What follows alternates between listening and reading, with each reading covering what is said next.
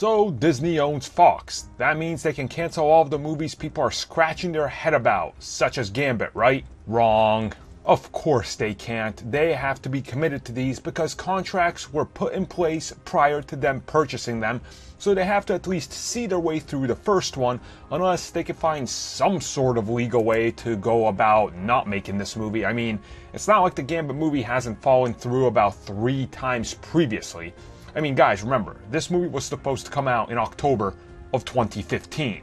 So it's been quite a while, but here's the brand new news. The Gambit movie, which will star Gambit, presumably, I would assume, alone in this movie, unless something else happens, maybe he'll be joined by Rogue or someone, we don't really know, is going to cost $155 million of Disney's money. And the film is shooting in New Orleans this March. Now, if you guys don't know, New Orleans is a pretty cheap place to shoot, and a lot of people go down there to the south to actually shoot films there because of tax cuts. Now, let's kind of frame this in a way we can try to understand it.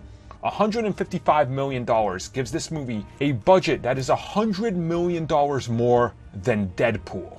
Now, to put this into an even bigger perspective, Ant-Man cost $130, Wonder Woman cost $149, Doctor Strange $165, and Spider-Man Homecoming $175. And to compare it to Fox movies, Logan cost $97 million.